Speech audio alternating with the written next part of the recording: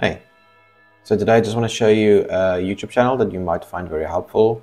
It is called Endless Reference, and it's where you can get references for your animations. So they've got a lot of everything. I'm actually going to use an example of what they have. So this one I called Injured Walking, and I'm going to do mocap from it. So obviously it'll need more work in the end to make it perfect.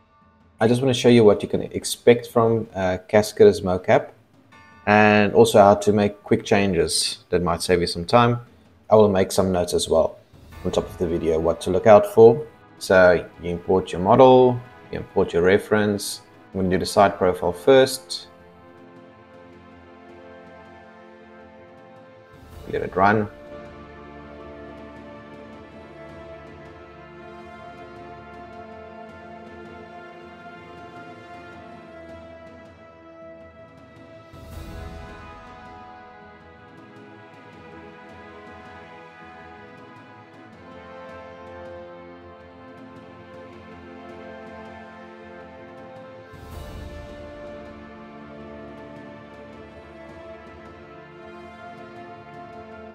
So this is what the side profile looks without any editing.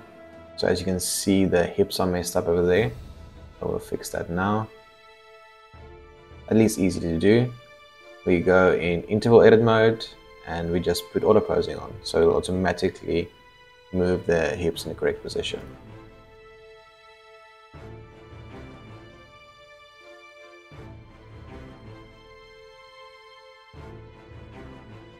So in my opinion, the side view looks a lot better. And I think I'm going to clean up the side view as well.